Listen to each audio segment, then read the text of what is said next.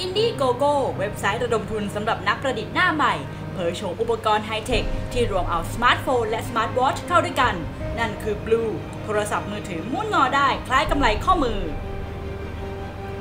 อุปกรณ์นี้ใช้ระบบปฏิบัติการ Android หน้าจอขนาด 5.3 นิ้วน้ำหนัก 170 กรัมและรูปลักษณ์บางเพียง 3.5 มิลลิเมตรแต่ทนทานต่อแรงกระแทกและกันน้ำอีกจุดเด่นอยู่ที่ตัวเครื่องจะปลดล็อกอัตโนมัติเมื่อผู้ใช้มองที่หน้าจอ